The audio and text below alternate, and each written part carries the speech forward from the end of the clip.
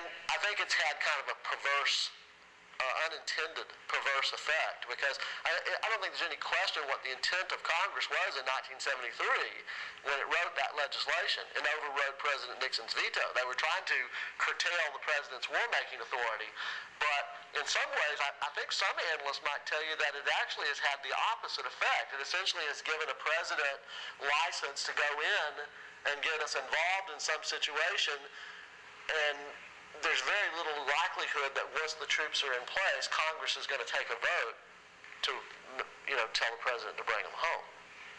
I mean, that's just not going to happen. It's not realistic to think that members of Congress, or very many members of Congress, are going to say, no, we disapprove, you bring the troops home. Because, like I was saying last time, that's going to be construed as not supporting the troops, which is not politically, that's the kiss of death politically, right? Well, okay. So it's a short list, and most of the powers on this list the president has to share with Congress. So just go back and review your notes. I think we talked about each of these and talked about how Congress has a counterbalancing power in each case. All right, so that brings us to this point here about the two theories of presidential power. I don't want to go into a lot of detail here. I'm just going to sort of give you a quick description of what each means. Because the powers delegated to the president by the Constitution are pretty limited, it has sort of led to two interpretations.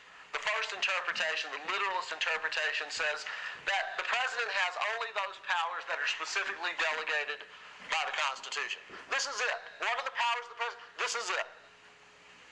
You can take a literalist interpretation of the powers of Congress, too, which would say that Congress only has the powers that are delegated by the Constitution. But this theory says that the president can only exercise the powers that are specifically delegated in the Constitution. Stewardship theory says that there are certain powers that are inherent in the office of the president by virtue of the fact that he's chief executive. While the president's not a king, certainly, like the kings of Europe, there are certain powers inherent in the office. They don't have to be specified in the Constitution. That includes, but is not limited to, war-making powers. By virtue of the fact that the president is chief executive and commander-in-chief, there are certain powers inherent.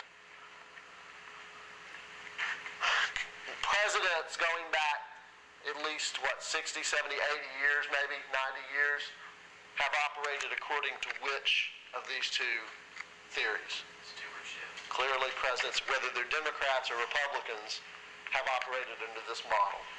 Presidents assume that they have certain powers even if they're not specifically indicated in the Constitution.